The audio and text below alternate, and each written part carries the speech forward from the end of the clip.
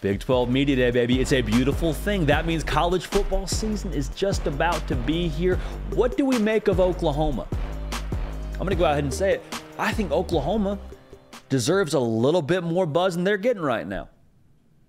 I believe it. I think Oklahoma has got some more juice than what is being served their way, because the Big 12 to me right now is a crowded room with a lot of noise going on. It's a literally crowded room that you added 4 new teams.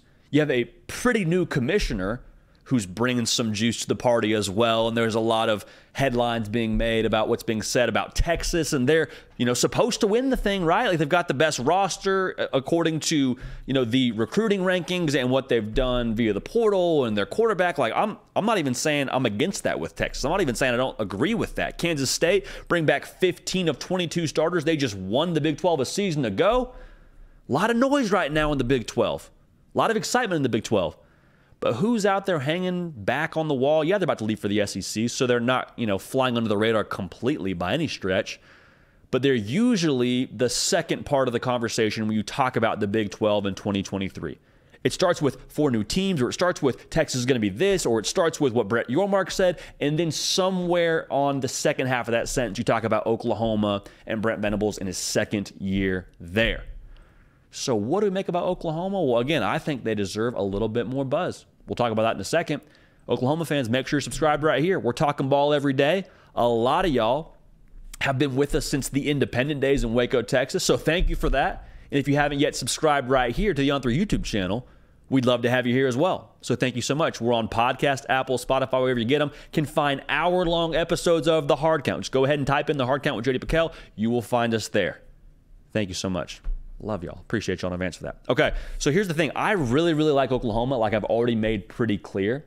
And they have a lot of things, to me, to put it most simply, the things that Oklahoma has matter. Like, I really, really like the way they're built because they have things that matter. And the first thing that I think matters when you look at your football team, the talent. The roster to Oklahoma, yeah, Texas is stocked, like no other way around it. Texas has got a lot of good players. But to the exact same token, Oklahoma, I think, is right up there in terms of talent when you compare roster to roster. Like, Oklahoma should be favored in just about every game they play in the Big 12 outside of that game against Texas. Oklahoma is not just out here with a 6-7 roster. They had a 6-7 record, but I don't think you look at the talent and say, oh yeah, 6-7 team. No, by no stretch of the imagination do you say that. They also have an offensive coordinator and quarterback that have been together for some time, which means continuity. It means he's probably progressing in that system, is Dillon Gabriel. The offense wasn't the problem last year. Scored almost 30 points a game. Now, when Dillon Gabriel was healthy, the offense wasn't the problem. Very important caveat there. But even so, the offense, I don't think, is the major issue. The defense is where you have to get better. Going back to talent now, Brent Venables knew they were not good enough, went to work in the portal. I've talked about Deshaun McCullough a lot on this show. I'm buying stock. I understand he's going back and forth for that cheetah position. I think he'll win it, and I think he'll be an absolute dude for you come Saturdays in the fall. So for Oklahoma, the talent, the continuity at the quarterback and OC spot, like, I love the way that they're built. I cannot say this enough about Oklahoma. Now, the key piece for them offensively to really take that next step under Jeff Lebby, we're all talking about it now. Can somebody separate on the outside and step into those shoes that Marvin Mims leaves in Norman, Oklahoma? Do we have somebody that can do that? Andrew Anthony is a guy that a lot of people are excited about. Jaleel Farouk, you would hope, can also take that next step and be that alpha wide receiver. Bottom line, someone's got to do it because they're going to go fast. They're going to run the football. And if you spread them out and you go fast and you run the football, well, there's just too much grass to cover. 53.3 yards, y'all, that's the width of a football field. It's hard to have somebody back there covering all that green grass.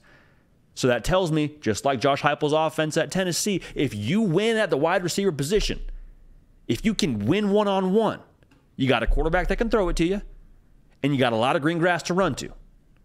Safety might eventually get there, but it's going to be tough to get all the way there before you do some damage or if you don't get to the paint in itself and score 6 points. So the bottom line I'm trying to say here is I like the roster. Yeah, there's some caveats, some question marks. Yeah, they got to get better on defense. But at a jumping off point in the Big 12, I don't understand why they're not getting more buzz. I mean, I understand it with all the storylines and whatnot, but I think you need to take Oklahoma much more seriously from the outside looking in.